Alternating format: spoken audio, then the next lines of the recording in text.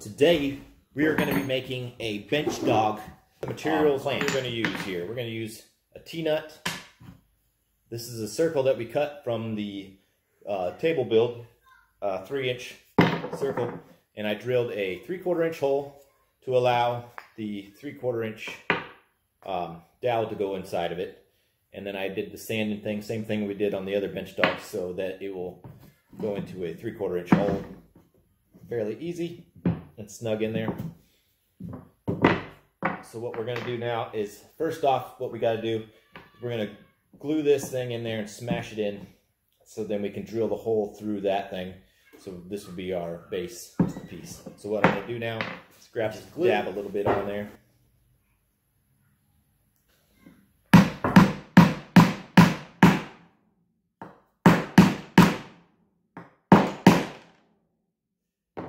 Shaking that. Now,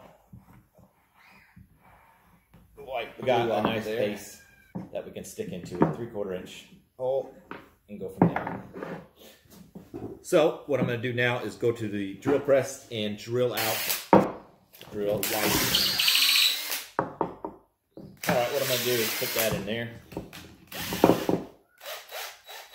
Tighten it up. Now what we want to do is get the T-nut on there, seated inside of there. Screw here, what we're going to try to do is just screw this in here.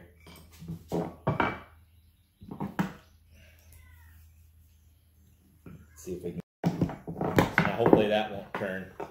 What we want to do is put this over the top, just like that, and then put this nut in there, so that will give it a head for the thing to push on.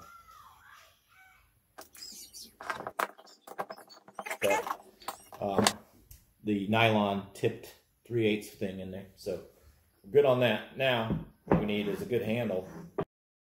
All right, so that sticks on there good now. But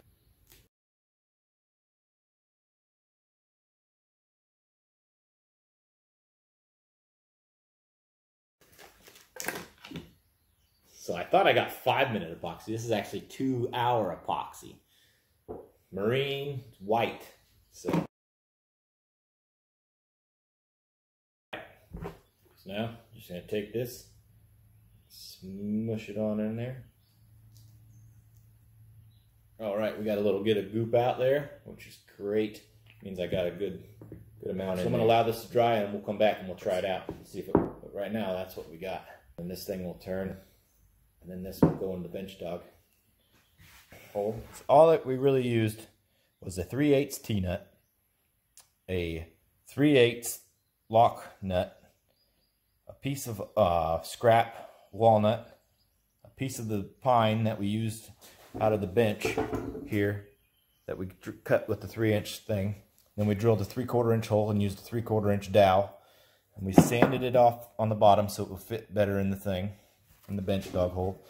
We'll take this over here, and you see it goes right in there.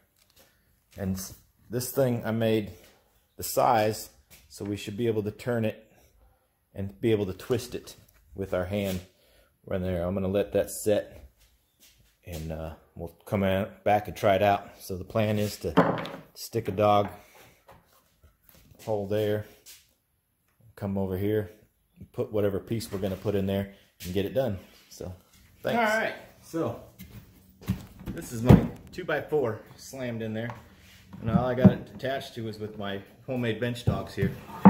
So this is the finished product here, and you can slam it in.